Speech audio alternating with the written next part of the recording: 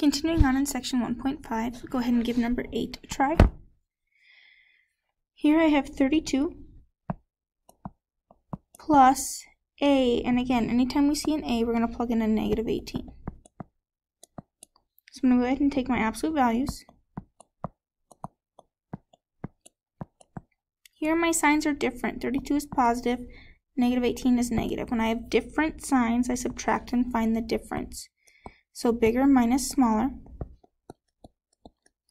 And then we look. 32 is our bigger absolute value. It went on top. And the sign on 32 is positive, so we have a positive 14.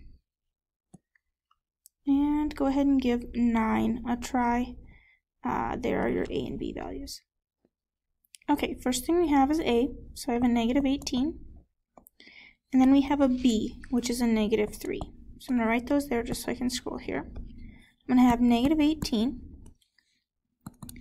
plus B, which we know is negative 3, plus 30. Here we have 3 terms, so I'm going to go ahead and do these 2 at a time.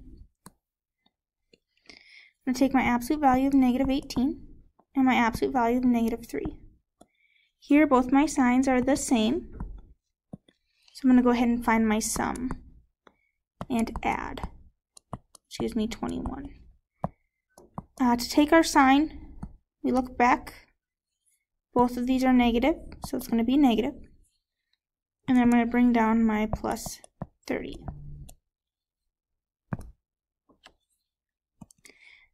Now we start again. Absolute value of negative 21 is 21. Absolute value of 30 is 30. Here, though, my signs were different, positive and negative. So we go ahead and subtract and find the difference. Bigger absolute value on top. And then we look to get our sign from our bigger absolute value. 30 is positive, so my answer is positive, and we get a positive 9. And that is all I have for section 1.5.